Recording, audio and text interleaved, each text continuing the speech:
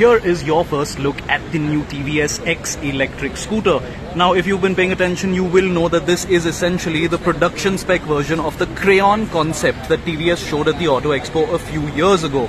Just like the concept, it gets a motorcycle-like twin-spar aluminium frame, as you see there. TVS is calling it the Xleton.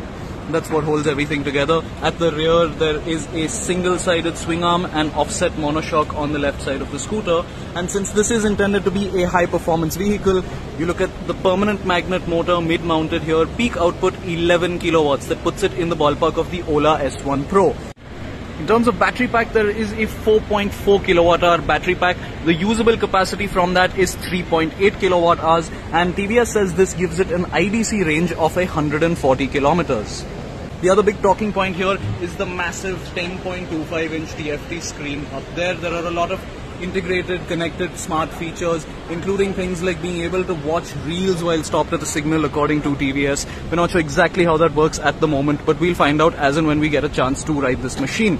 The other big talking point here, of course, is the price. At 2.5 lakh rupees ex-showroom, there is no denying this is an expensive proposition. TVS says that it does not qualify for the FAME 2 incentive, and that is part of the contributing factor here. What do you think? Do you think it will be able to sell at this price? Tell us in the comments below.